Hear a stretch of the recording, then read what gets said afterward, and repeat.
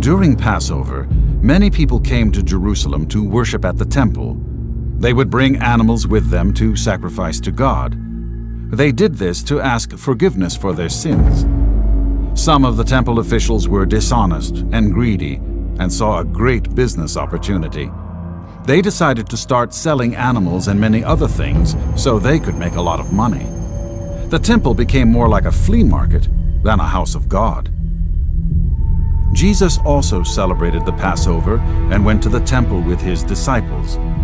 When he saw how people were turning God's house into a marketplace, he became very angry and sad. The temple was supposed to be a place where God was worshipped, a place where people could pray to God. Instead, these people made a mockery of it. Jesus, filled with righteous anger, decided to put an end to it. He made himself a short whip, perfect for driving stubborn animals, and went inside to clear out all the animals and shopkeepers. Once inside, he grabbed tables and flipped them over. He kicked over benches and tossed aside stools. He freed the doves and set the goats and sheep free. The money changers and merchants were outraged. "What in the world are you doing? Who gave you the right to do this?" they shouted in anger. "Get out!" Jesus shouted. "Don't turn my Father's house into a den of thieves," he said. Some of the merchants were furious at Jesus and could not wait to get rid of him.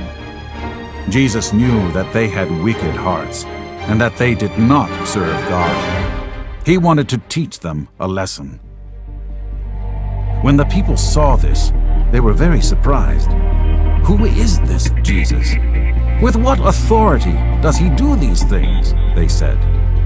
So many of the lame and sick people came to Jesus, and he healed them. When the priests and scribes saw this, they were jealous and mad. Jesus was not afraid of them. He continued to do God's work, telling people about God's love and doing many miracles.